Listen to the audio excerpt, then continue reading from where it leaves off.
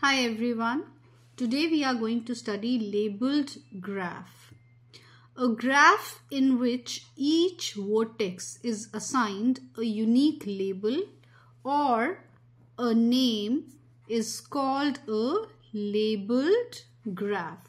So till now we have seen graphs in which vertices are not assigned any names. They are just random vertices.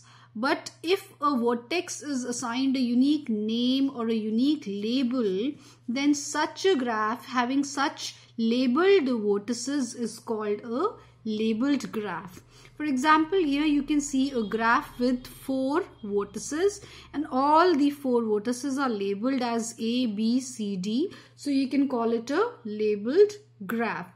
Similarly, the remaining 3 graphs that you can see here are also having labeled vertices. So they are labeled graphs. So they basically, I can say that these are 4 graphs with 4 labeled vertices. Now the distinction between a labeled and an unlabeled graph is very important when we are counting the different number of graphs.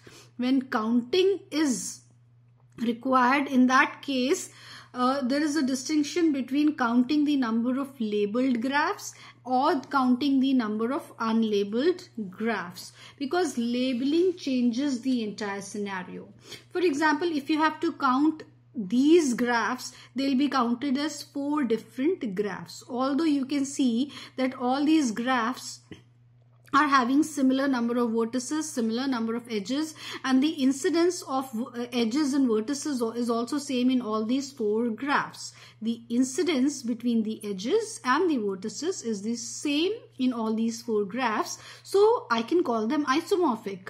But since they are labeled, still they will be counted as 4 different graphs. If they were not labeled, if the vertices of these graphs were not labeled, in that case they were clearly isomorphic graphs and then they would have been counted as one graph. In that case, I would not have counted them as 4 different graphs, but I would have counted them as one graph, since all these 4 graphs were isomorphic, having the same number of vertices, having the same number of edges, and the incidence between the edges and vertices was also same. So if they were not labeled, they would have been counted as one graph.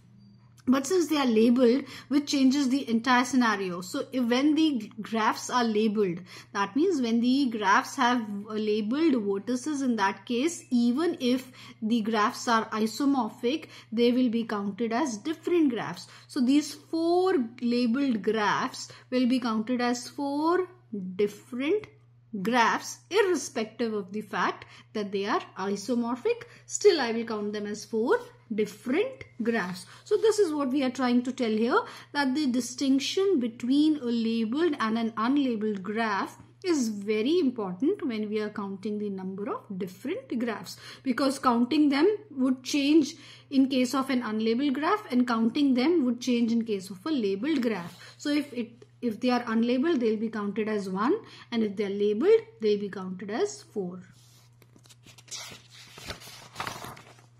For instance, this is just what I told you. For instance, the 4 graphs in the figure we've just seen are counted as 4 different graphs or 4 different trees, because they are trees in this case, even though they are isomorphic, adhering to all the properties of isomorphism. Why? Only because the vertices are labeled. And if there were no distinction made between the vertices as A, B, C or D, then without label, these 4 trees would be counted as 1.